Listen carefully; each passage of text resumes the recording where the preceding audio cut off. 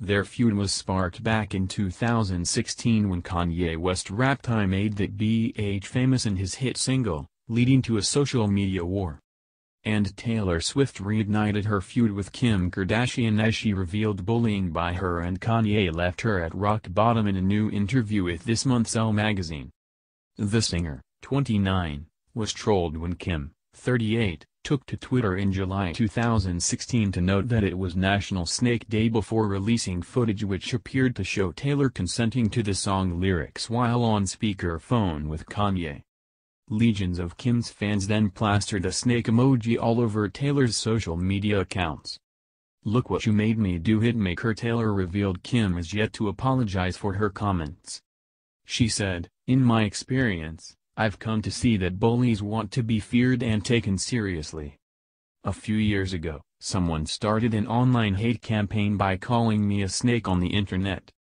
Taylor made light of the snake tweet when she introduced a mammoth inflatable cobra named Karen, an apparent dig at the Kardashian-Jenner's love of names starting with a K, to her tour shows. She said, "The fact that so many people jumped on board with it led me to feeling lower than I've ever felt in my life, but I can't tell you how hard I had to keep from laughing every time my 63-foot inflatable cobra named Karen appeared on stage in front of 60,000 screaming fans." The star added that poking fun at Kim's actions weakened her power over her. She said, "It's the stadium tour equivalent of responding to a troll's hateful Instagram comment with lol. It would be nice if we could get an apology from people who bully us, but maybe all I'll ever get is the satisfaction of knowing I could survive it, and thrive in spite of it." Kim and Taylor's feud was sparked around the release of Kanye West's song Famous in 2016. Taylor took offense at the rapper's lyric, "For all my Southside NS that know me best, I feel like me and Taylor might still have sex, why? I made that bitch famous." West defended the line, claiming he had a conversation with Taylor about the lyrics in question. Swift's team denied that West asked for approval, but afterwards Kim Kardashian released a partial recording of the conversation in question. "I'm really glad you had the respect to call me that and tell me that as a friend, about the song. It's just a really cool thing to do, and a really good show of friendship," Taylor is heard saying.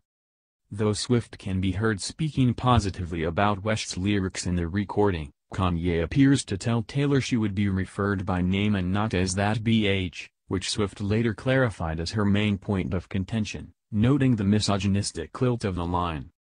Before releasing the video clips, Kim took to Twitter to note that it was National Snake Day, which stuck and saw a lot of Kim's fans plastering the snake emoji all over Taylor's social media accounts. She released a subsequent statement where she said she was being falsely painted as a liar when I was never given the full story or played any part of the song. It is character assassination. Taylor was also depicted in the controversial music video for the song, which showed a bed filled with wax figures of nude celebrities. Kanye and Kim appeared next to imitation versions of Swift, Donald Trump, Bill Cosby, Caitlyn Jenner, Amber Rose, and more in the shocking piece. But the Calabasas reality diva said that she's over the rivalry while chatting with Andy Cohen during an episode of Watch What Happens Live in January. During her stop by the E! Talk show, Kim updated fans while playing a game called Squash That Beef with her sisters Khloe and Kourtney. The raven-haired mother of three nonchalantly sipped on a drink as she dismissed the idea of any lingering tension between her and the Reputation singer. Over it, she told Cohen of the feud.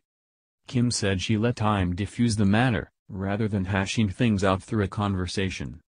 Asked if the pair have spoken, she told Andy, "No. I feel like we've all moved on." The star seemed to confirm that she was cool with Taylor during another segment of the show, where Andy asked if she'd rather be trapped in an elevator with Swift or Drake. She was quick to choose the singer despite their rocky past.